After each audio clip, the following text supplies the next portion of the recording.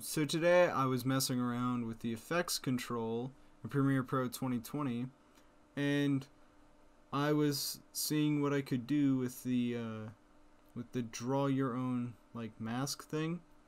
And what I figured out is you can make your custom mask with this, and this is really cool.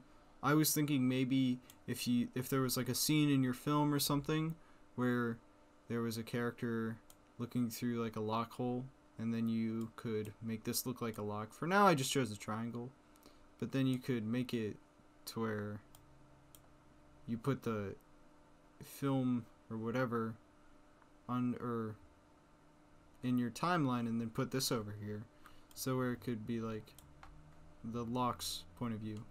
But this is what a little snippet of it looks like.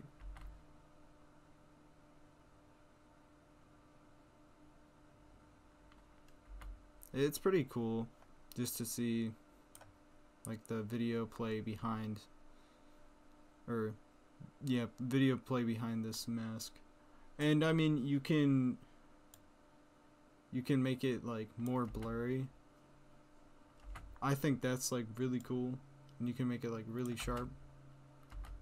But yeah, I would do like something like that if you were doing like a lock or something. I just think it's, and you can make like the opacity, that also helps, and like how big it is. I just think this is a super cool tool that you can use. It and also you can make it to where you can use the timer and make it like more apparent, like here, and then I think you can do it all the way over here to where it will become less blurry or whatever. I don't really know. No, you'd add the keyframe here, and then and like maybe change the opacity to like that and add it there, or something.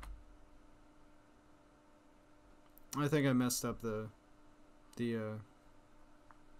time thing, but the fact of the matter is the shaping the effects. So yeah, that's how you can mess around with effects in Premiere Pro 2020.